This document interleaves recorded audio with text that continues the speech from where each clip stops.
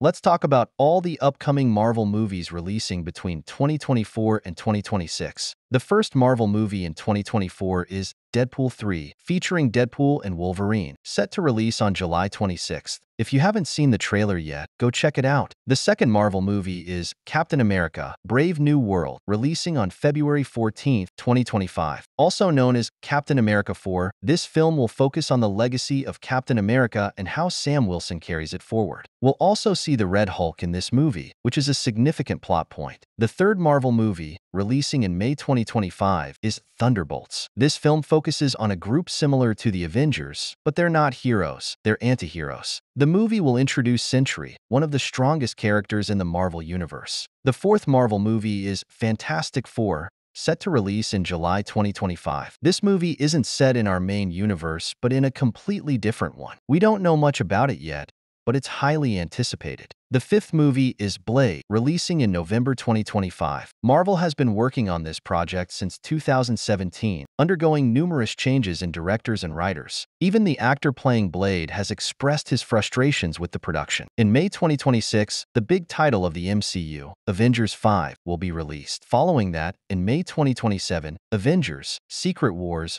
will premiere, concluding the multiverse saga.